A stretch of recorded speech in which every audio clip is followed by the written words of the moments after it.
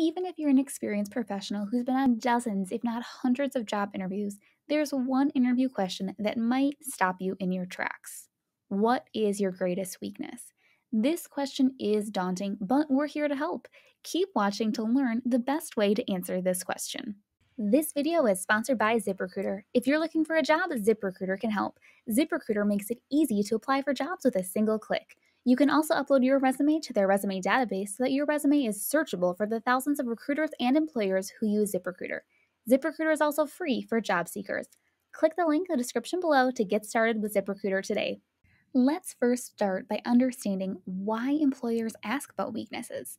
Managers don't ask this question because they enjoy watching you squirm or want to encourage you to beat yourself up. No, they ask you about weaknesses in order to assess your self awareness, honesty, and your ability to change. Specifically, they're hoping to find out whether you are self aware, are forthright, can improve, and if you understand the job.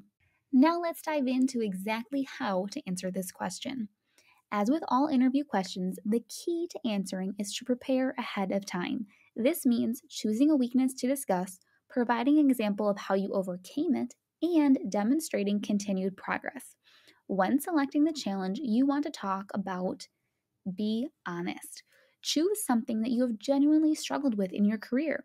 It's fine if it's in the past. In fact, that might be preferable, as long as you can show what you've learned since then. But don't choose shortcomings you don't possess or try to turn a positive into a negative. Be humble, but don't beat yourself up. Everyone can learn and improve. Having an awareness of your relative strengths and weaknesses is in itself a great professional asset. But don't fall into the trap of being too hard on yourself. The goal is to show that you're able to be constructively self critical, not cruel. Choose a weakness that isn't essential to the job. Unless you've made a complete 180 in terms of skill level and you can show that in your answer, don't choose a weakness that's essential to the role. Wait staff shouldn't say they have trouble multitasking, for example.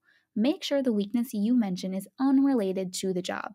Demonstrate progress. If you're talking about challenges that don't relate to the job, does it matter if you've made progress? Yes, because this question is an opportunity to show that you can identify your shortcomings, figure out how to address them, and then make a positive change. Bonus points if you can quantify your progress in money, time, or other metrics. Here is a sample answer to get you thinking. I'm an extremely introverted person. In one sense, that's a distinct benefit in an engineering role. I'm self directed, creative, and driven to perform without a lot of prompting from management. However, I have felt that learning better communication skills would help me understand user needs better and exceed expectations in my job. I asked to be included in an interdepartmental meetings and now present regularly. It's helped me to grow more comfortable connecting with colleagues in other departments and working as a team to achieve our goals. If you want to see more examples, click the link in the description below to read the full article. The most important thing to remember about weaknesses is that we all have them. When talking about your weaknesses, pick examples that show that you understand your shortcomings and you can address them. The ability to grow and change is worth more to an employer than one single skill. If you're ready to take your whole self to a new job, find the perfect fit for you on ZipRecruiter. Get started with ZipRecruiter today by clicking the link in the description below.